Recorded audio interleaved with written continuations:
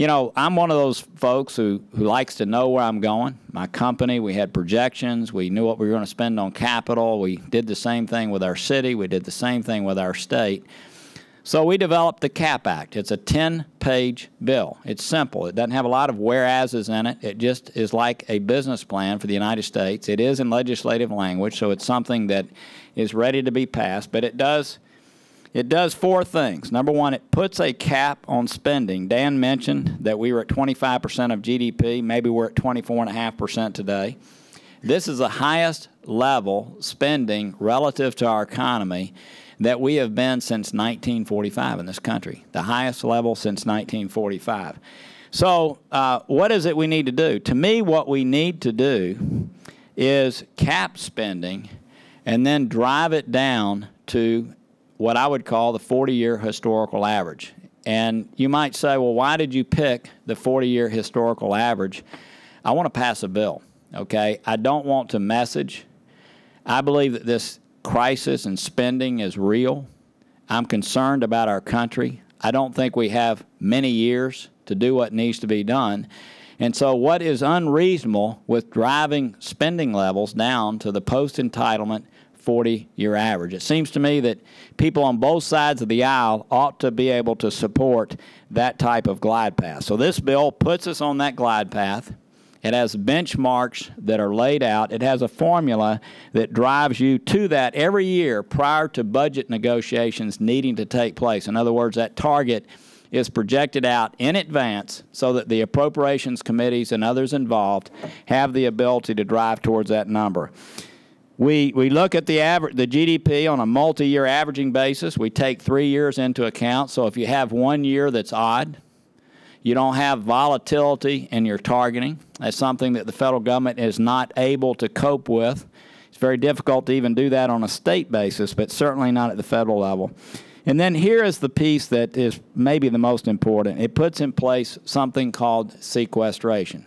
If we do not meet the benchmarks that are laid out, OMB, and this is constitutionally an okay thing to do, we've met with constitutional scholars, OMB comes out based on a formula, not based on their judgment, based on a formula, and begins extracting money out of every area of government, okay?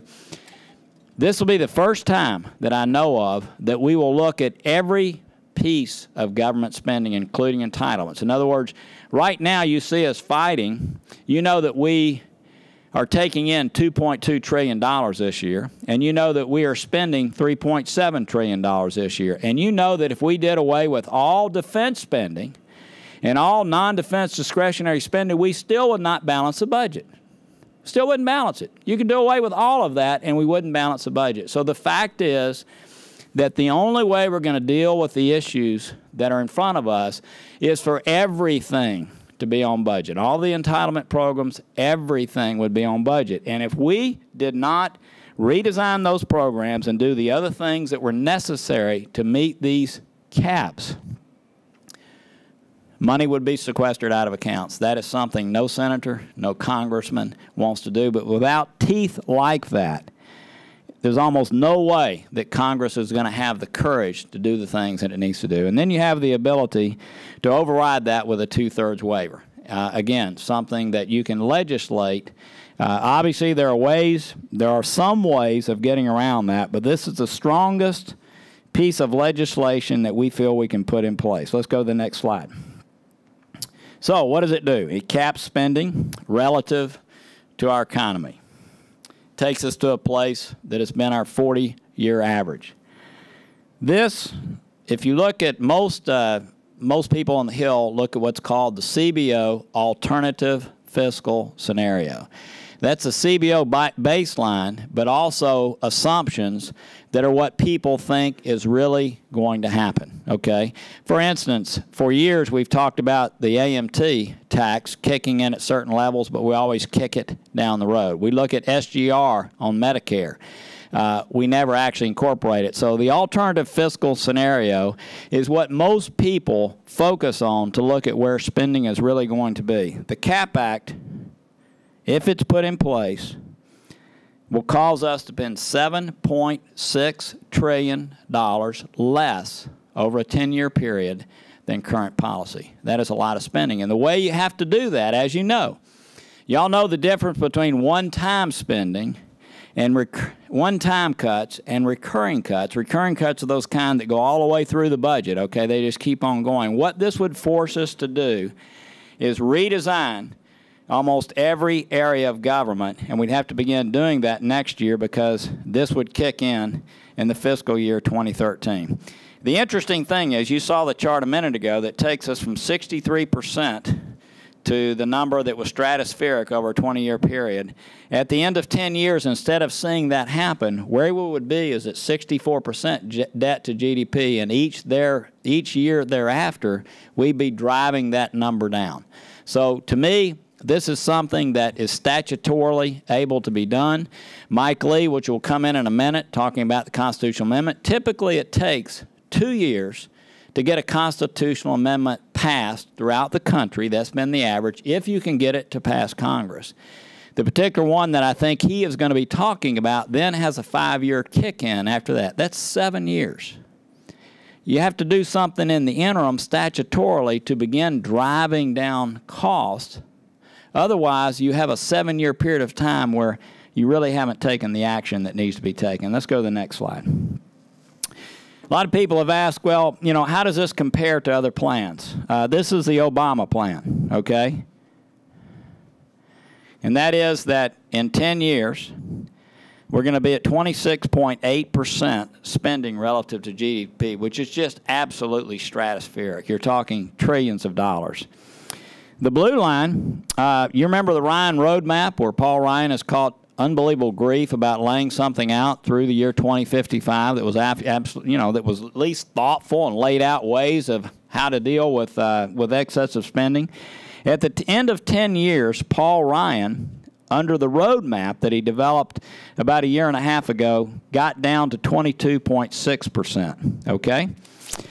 The President's Deficit Commission, which is still meeting, I think you know there's a gang of 6, 3 on each side, that is looking at trying to agree on that and then create some legislative language around it. At the end of 10 years, they get down to 21.8%, and obviously the CAP Act, which I'm outlining right now, takes us down to 20.6%. I've had numbers of conversations with Paul Ryan. I think all of you know he's put forth what I would consider just an outstanding service to our country to lay out what can be done. It's interesting to note that in 2022, under this newest plan that he's just laid out, he gets down to 20.25% spending relative to GDP. So the point is that if you put in place the CAP Act to force us to take those kinds of actions, there's at least one plan that's been laid out already that shows a pathway to do that. But this, to me, let me go back to 20.6%. I want to pass a bill. I don't want to pass a bill for the sake of passing a bill. I want to pass a bill because I'm really concerned. I watch what we do on the Hill. I see incredible lack of discipline. I see, instead of places that I've been used to where, let's say as a mayor, what do you want to do the first year you get there? You want to make all the tough choices you can make, right? And just go ahead and right the ship immediately. As Commissioner of Finance for our state, what do you want to do? You want to right the ship immediately. As a business person, you come into a troubled company, what do you want to do? You immediately make those changes that are necessary to make sure the company is on the right path. Around here, what do? We wait and wait and wait, hoping somehow that the real issue will be dealt with after we're gone or after our election cycle is over. So the only way to create the kind of urgency that we need in Congress to be responsible, to be courageous, to deal with everything in the budget so we can actually close that gap I was talking about, to me, is to have something in place like the CAP Act. I need 13 Democrats if every Republican voted for it, right? In the Senate, you need 60 votes. I think our opportunity to change the direction of spending in our country is on the debt limit vote. I really believe it. I know that people have said that it's irresponsible to not vote for a debt ceiling increase because it's like running up a credit card tab and then not paying the bill. And the fact is, Congress is spending the money, and the analogy is semi-correct. I have come to the conclusion after being here 4 years that it's irresponsible not to be responsible prior to a debt ceiling vote, okay? And to me, we've got to have some kind of fiscal straitjacket put on Washington, or this will never end. So I'm hoping that sometime prior to the debt ceiling vote, or maybe simultaneously, the CAP Act becomes law. I have 2 Democrats as co-sponsors. One's announced, one's unannounced. It has tremendous momentum on the Republican side. We've obviously spent a lot of time talking to Ryan and others. We're working daily to educate people about the need for this. And again, wouldn't it make sense for a body that has 100 senators and 435 congressmen that tend to bicker? Wouldn't it be interesting to first agree where we're going, first agree what the game plan is, and then let the debate begin?